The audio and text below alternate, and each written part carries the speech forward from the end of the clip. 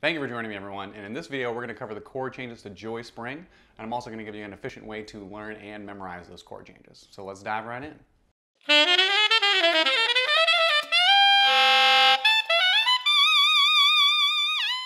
This is Joy Spring. As a reminder, it's in the key of F concert, which is G for us B flat instruments. Everything I'm talking about and playing here, if you're a concert instrument and you need to transpose, just take everything down a whole step and you're good to go.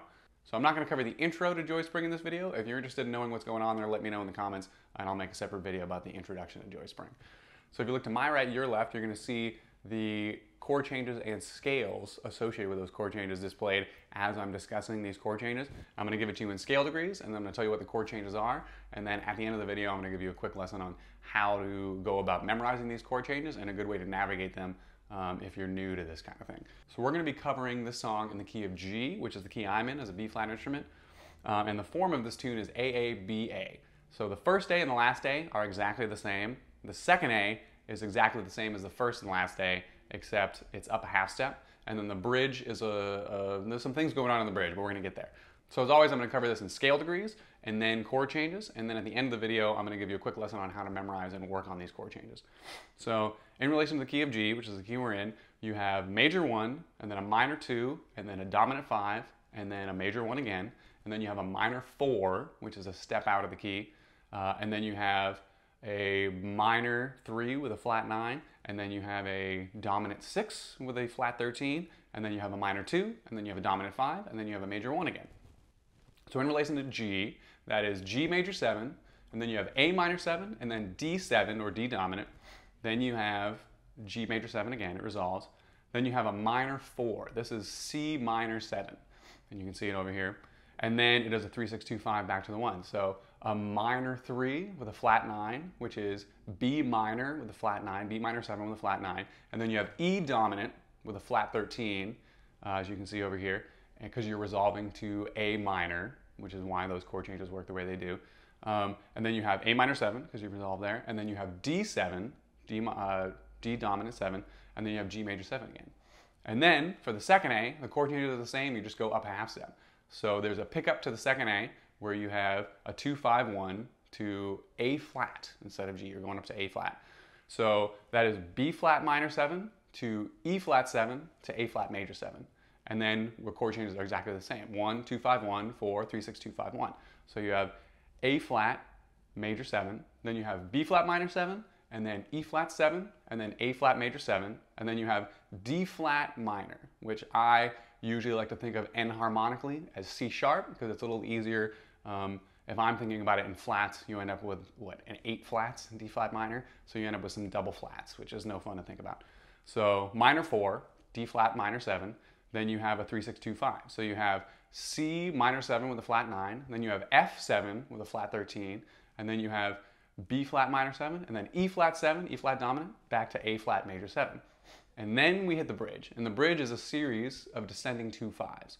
So it goes up another half step to A, which you can see over here, and it does a pickup into the bridge with a 2 5 to A. So it plays B minor 7, E dominant 7, E7, E dominant 7 to A major 7. And then that A becomes minor because you're walking down in whole steps. So then that A becomes minor, so it's A minor 7 to D7 to G major 7. And then that G becomes minor because you're going down another whole step. So that becomes the 2, that becomes G minor 7 to C7 to F major 7. And then we jump up and we do another 2 5. We jump up to A flat and you play a B flat minor 7, E flat 7, dominant 7 to A flat major. And then we're walking down another half step and we're resolving back to where we started. We're back to G. So you play an A minor 7 to a D7 to a G major 7. And then the last A is exactly the same as the first A. 1, 2, 5, 1, 4, 3, 6, 2, 5, 1. So G major 7, A minor 7, D7, D dominant 7, G major 7, C minor 7. That's your step out of the key. Gives you some nice color tones and changes the color palette a little bit. And then you have that 3, 6, 2, 5 back again. You have B minor 7 with a flat 9. You have E dominant with a flat 13. Then you have A minor 7, and then D7, and then you're back to the top, G major 7. So those are your chord changes to Joy Spring. They're really not that complicated, but the melody that's going on makes it seem like there is a lot of chord changes going on. Now that being said, The bridge has some interesting modulations going on, but when you think about it, it's really just a series of 2-5-1s that once you know the pattern and how they move, and you know what scales are associated with those 2-5-1s, it's not that complicated to navigate. So now, like I said, let's talk about how to memorize and work on those chord changes real quick. Now, the easiest way I found to memorize chord changes like this, once you've had it laid out, I would sit down and write them out by hand. Just, you can write 1, 2, 5, 1, 4, 3, 6, 2, 5, or you can write out the chord changes, G major, A minor 7, D7. I find that writing it out just helps solidify it. You have something visually, and you're writing it out how you're used to writing things. It just helps solidify it in your mind a little better. But playing these, I start with the tonal centers. All I do is I go through the chord changes, even at a time, and I just play the roots of all the chords to make sure I know exactly how they're moving. It sounds like this.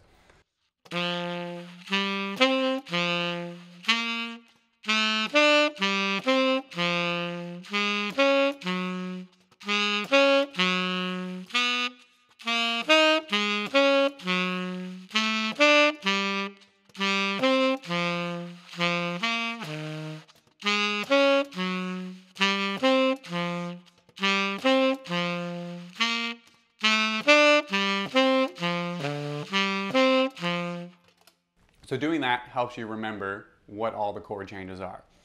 Now, while I'm doing that, I'm also thinking of the scales associated with those chord changes. You could see them going by as I was playing them. So a lot of times I'll take it really slow and I'll just play the chord changes as fast as I can picture the scales, or as fast as I can visualize the scales associated with those chord changes. And sometimes you have to take a second, and it can get a little tedious at times, but take your time to go through it to where you can think, all right, G major 7 or G scale, C minor scale, all the notes associated with that, and then your 3, 6, 2, 5, and how you're resolving to the minor 2 and the alterations that involves. And you've seen them as we go through the video. If you need to go back and look through, you can see all the different alterations. I try to lay them out as accurately as possible. So the next step after playing all the root notes is you go through and arpeggiate all the chord changes through the song. And you can do this slowly at first, just really make sure you're playing them accurately, and then as you get the hang of it, it becomes less tedious. You can put on a version of the song and you can play it in real time with the song. So you can hear how the chord changes are moving in time, and you can also hear how the chord changes are moving against the melodies and against the improvisation that's happening. This is a really great exercise to play over somebody's solo. It can be hard to differentiate the two, but it's really interesting to hear how the pros navigate against the chord changes that you're playing. So it sounds a little something like this.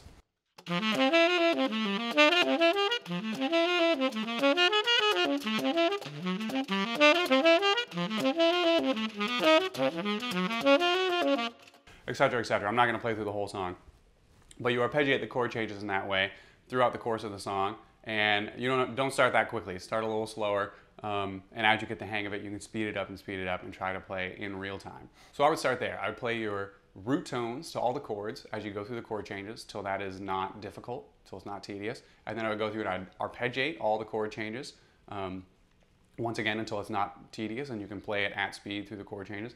And then there's a bunch of other steps you can take after that. You can pick like your 3s and 7s and play those over all the chord changes and try to make them as smooth as possible, try to make melodies out of the 3s and 7s, or you can pick a specific chord tone and try to stay as close to that as possible while navigating all your changes around it. But we'll get into that in future videos. So there you have it. Those are the chord changes to Joy Spring. You know them in scale degrees and 7th chords, and you can see your scales associated with those 7th chords, and you have a way to start memorizing those chord changes efficiently. So thanks for joining me. Smash the like button, and I'll see you all in the next one.